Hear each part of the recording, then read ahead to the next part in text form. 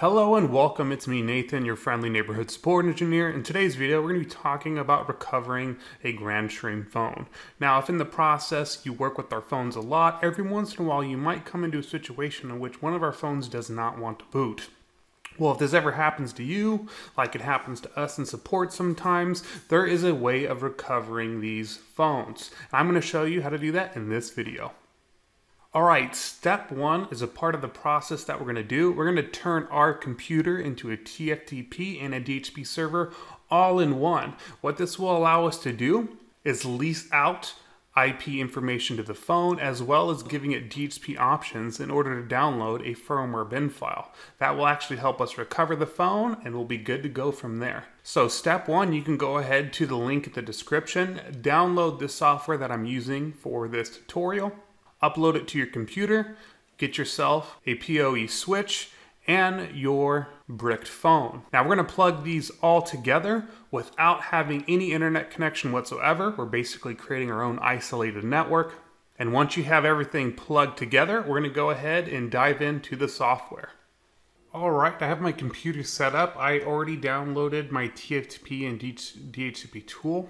Now, before we actually get into the program and getting it set up, the first thing I'm going to do is go to the network adapter I'm going to be using and setting a static IP. That way I can have some layer of communication when I get the program running. So in order to do that, I'm going to go ahead and edit my Windows machine, go to my network adapter options. I'm going to click on Ethernet. I'm actually using a USB Ethernet cable because I don't have a physical one on my computer. But regardless of that, I'm going to go to change adapter options. And as you can see, my Ethernet 7 here, that's going to be the one I'm actually going to be editing and creating my static IP on. So I'm going to go to the IPv4 options, click on Properties. Then I'm going to use the following IP address. So I'm going to go ahead and put 192.168.99.20 for my subnet mask. I'm going to go ahead and use a Class C, and it's not important for us to use a gateway since we will not actually be using this for a network. So I'm going to go ahead and click OK on that one. Close that window. Alright, now we're good to go. So I had already downloaded this software. It downloads really easy. There's really no crazy steps that you have to go through. I would note that if you do have any other DHCP or TFTP programs that are already running on your PC, I would recommend not using those and just replacing it for this tool here.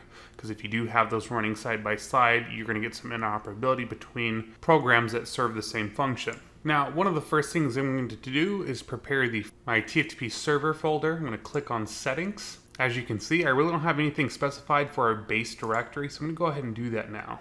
Now, this base directory is where endpoints are going to be pulling those files from, so it's important that we set this up. Now, I'm going to put this in my root directory, which I already have a folder named TFTP in there. There it is, TFTP root. I'm going to click OK on that one. And that's also where we're going to be putting my firmware file. Next, I'm going to go ahead and set up the DHCP server here. We can go ahead and notate the start IP address, 192.168.99.1.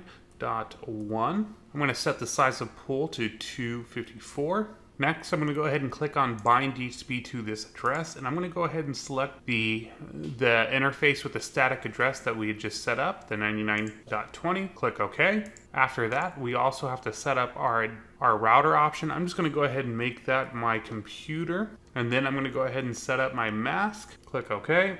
Alright, now we're good to go. Now the only other thing that we're going to have to do is download the firmware file and upload it to our TFTP root directory. Now the next step is to download the firmware and then upload it to that TFTP directory, which I have already done. Now because my phone's already been plugged into that switch, I also have other devices also plugged into it as well. So if we click on the DHCP server, as you can see, I already have a couple MAC addresses in here of devices that I've already connected, which is pretty cool. And we can verify that our phone is connected through here. We also have this handy little log viewer as well, which we can look at kind of what's going on here. But now here's for the next step, and this is the important one. I'm going to go ahead and unplug my phone. After it's unplugged, I'm going to hold all the line keys to the left of the LCD screen while I'm plugging it back in. This should force the phone to reboot, release DHCP options, and get our option 66. Then the phone should be able to recover from that firmware file. So let me go ahead and do that, and I'll be right back. The first thing you should see on the phone after you hold the keys and then plug in the power is you will wait until you see firmware update initializing. And as soon as you see that, you know the phone is now in the recovery process. So let's take a look at our logs here. There we go. We can see the files are now being transferred. This is good. This is what we want to see. And even now that I'm looking at my phone, I can see it downloading the firmware. So this is pretty exciting. Now, after you see on screen validating firmware, what should happen next, and it will take a little while, so you'll have to be patient, but you should see updating firmware. And after it updates the firmware, it's going to go ahead and then reload that firmware. One last thing that you can do is go ahead and just check for the firmware is up to date and uploaded.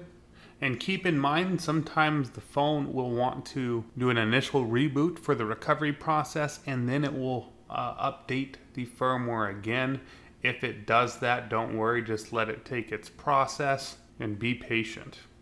With that being said, thanks for sticking around with another GrandStream tutorial. As always, please subscribe to our channel, give it a like, and click that notification bell to receive updates from our channel.